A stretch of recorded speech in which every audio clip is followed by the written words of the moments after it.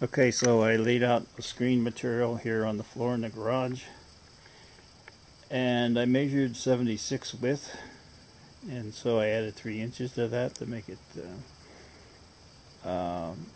82, because I got to fold them over and make a border. I'm also going to make a border at the top, and what you'll see is, because that's where I have the hooks for the strengthening, and what I do is I throw a blanket on. Because one, I don't like nailing on concrete, and if you walk back and forth all the time, you're going to get footprints all over this black material. So anyhow, that's the start. These are simple tools. I'm going to fold it up, and I'm going to use double-sided tape to hold it together. And I got that from Amazon too. And then what I'll do is I got a big roll of it, and I'll just put it along there, give a 3-inch border, and then I'll put the grommets on. Wow. So here I've measured out a 3-inch overlap, and I taped it down because it's such a long length, and I've gone over the edge just to put a crease in it with a roller, but you could probably do that with almost anything with just your hand. But it's good to put a little crease in it so you don't get lost while you're doing the assembly. So what I'm going to do now is I'm going to fold it back over a little bit. I'm going to put the double-sided tape on, and then that'll hold it in place when I do my grommets.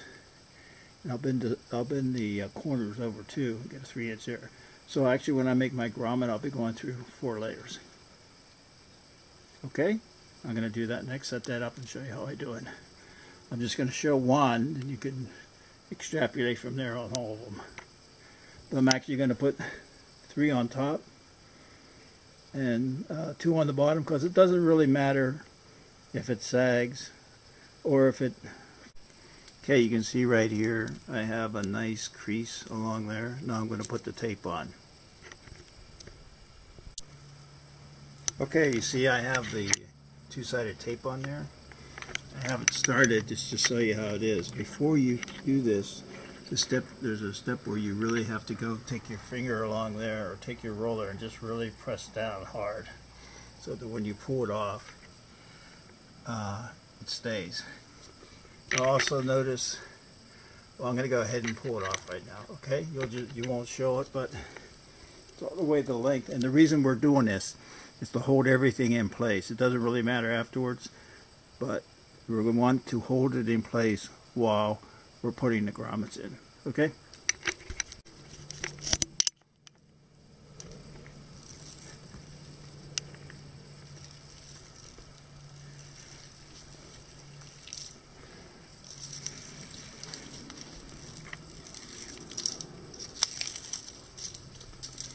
Okay, now you notice I have, when I took the tape off that was holding it down, I just flipped it onto the edge so that I have a marker to line it up with. So now I'm going to, I just have that, I have 4 pieces of tape. I know where to line it up. So now I'm going to press it down. You won't see that because I'm using 2 hands. Okay, I got it pressed down, and go along it with your hand, okay? I'm going to take this tape off now because I don't need it any longer. And then I'm going to do this edge here. Okay, this holds everything in place. So, and I'm just going to do the grommet in that one corner. Okay, so it doesn't take very long. It's pretty easy. Just make sure you have a sharp hole punch. Okay, let me get started on that.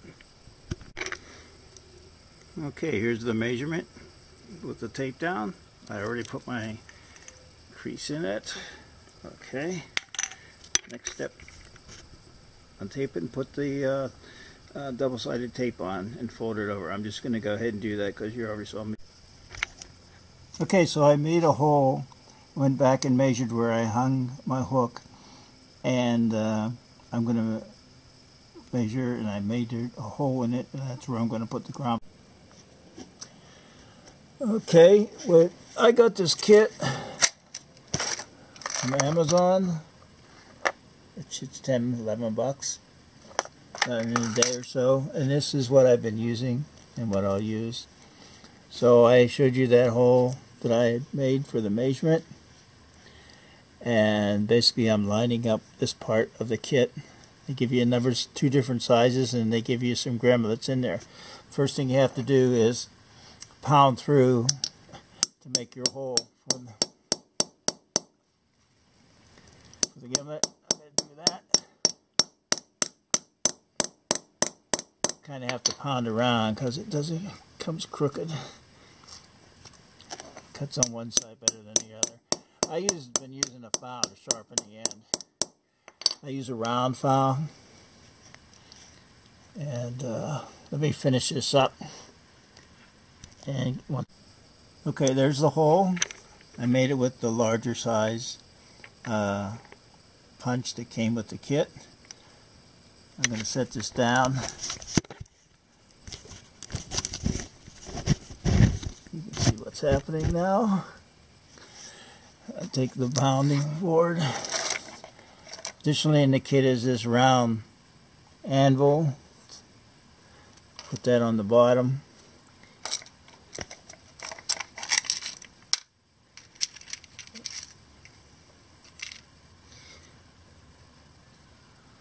Put one of the bottom brass things, these are the ones with the big color.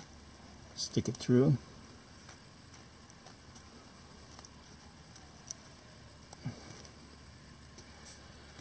Okay. Put it back, center it right on that anvil. Get a top.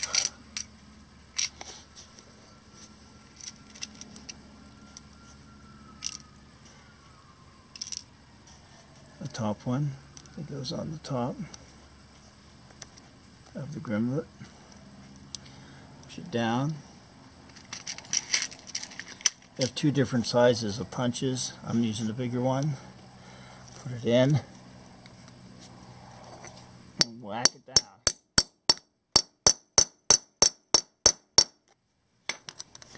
So there you go.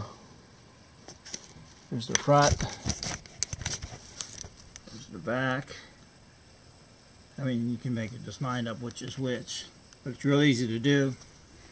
And do it on all 4 corners. Well, I'm not going to go all the way down there, but I'm going to put one in the middle, one under there, and then that'll be it. And then I'll go and I'll tie up the bottom. But it's simple to do. It'll take me a couple more minutes to finish this whole thing up. And then when it's done, I'll show it to you. Okay, so I hung these up. This is the way they look. I'm going to take them down because it's only April and it's not really hot yet. And I use even, 85%, they say. Basically 85% of the heat inside your house comes through your windows. And with this screening, it absorbs 90% of the heat. So I look for a better balance this summer when it gets up to 110, 120 in this area, because the heat just beats down on it from sunlight to sundown. This is Southwest California, so I'm sure it'd work other Southwest regions of the U.S. too. Okay, that's it. Very simple to do. I take them. I'm going to put them back up in like June, after the fog is down, and then I'll take them down in October so that I can benefit from the sunlight. Thank you. Ask me any questions. Bye.